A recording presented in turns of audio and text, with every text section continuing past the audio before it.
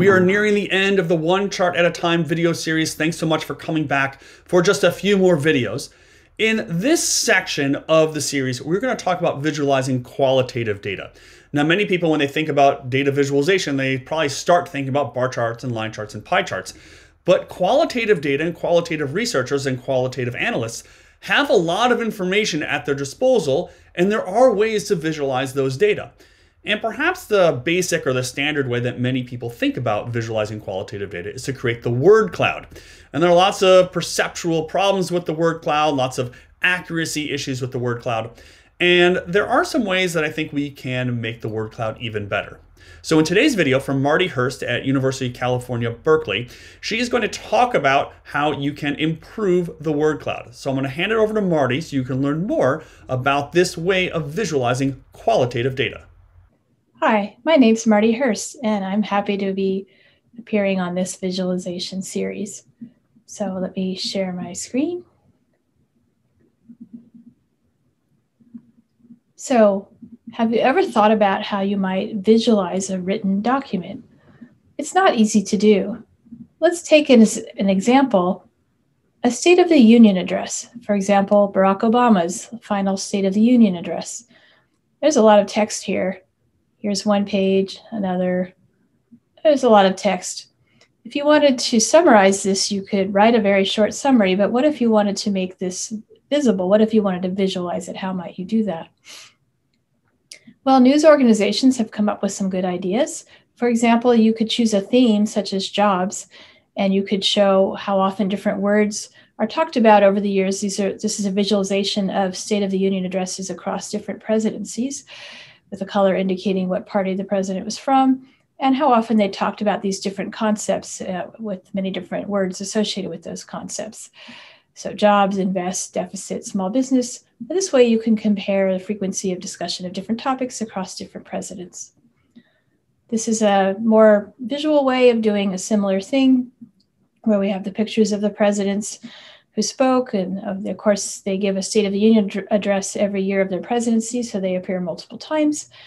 You could see how many times they say the word America, which seems to be the most popular word to say in a State of the Union address, and then how often they talked about different topics, and you can compare them with this visualization.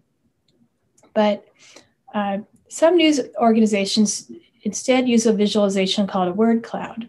And what a word cloud is a visualization where you do some processing of the text, count how often every word occurs in the text, throw out the really common words like the and then arrange the remaining top 150 words in an engaging way that can look something like this, where in this case, it's important to note that color doesn't mean anything. It's assigned to be aesthetically pleasing, and it's very cute because the words have been placed across a figure representing the shape of the United States of America, if we only, the continental part only.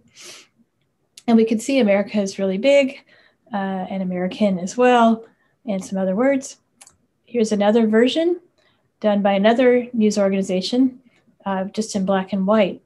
Something to note, though, is that the commentary that goes alongside this word cloud doesn't actually talk about the words in the word cloud. So the journalist wrote, Obama defended the progress made over the last 7 years and set out an agenda that will likely remain unfinished long after his presidency ends, turning back the effects of climate change, launching a moonshot to cure cancer, and a grassroots movement to demand changes in the political system.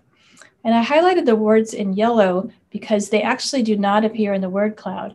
So the key points the reporter wanted to make actually are not visible in the word cloud, which has just very generic terms that are not linked together in a narrative that can be made sense of. So the purported benefits of word clouds by those who advocate for them are that they can give you the gist of a document or a summary, or they allow comparing values or help you navigate a document collection. They're also engaging, and with the exception of engaging, research shows that actually none of these others uses are really accurate. None of them, word clouds are really not good for getting gists and summaries. They're not good for comparing values or navigating documents, but they are engaging. So I think the reason that they're used is that they're really easy to make automatically. You could just put some text into an online tool and you get a word cloud out, and that's what these news organizations have been doing. They're visually engaging, they catch your attention, and they're commonly used by other people. So because they're popular, it's one of those things. But for scientific expression, they're shown to be misleading, and generally misleading visualizations are not what we want to advocate for. I did show alternatives that can be used, but they don't have those properties of being really easy to create. So because word clouds are so popular, what we decided to do was look at an alternative that keeps their engaging nature, that shows the words, but maybe makes them a little bit better for at least getting the gist of a document. So we developed a tool we called word zones, which organize the words both semantically and visually to improve understanding of the gist of the document while retaining the engaging nature of word clouds. So it's a very simple idea. You organize the words according to common concepts. You give them a color within those concepts, and then you put blank space in between the groups, and it can make it much easier to get the gist. So for that State of the Union address, there's a lot of discussion of America and the country. But now we can see this little research subtopic here about trying to cure cancer and work that they did on malaria.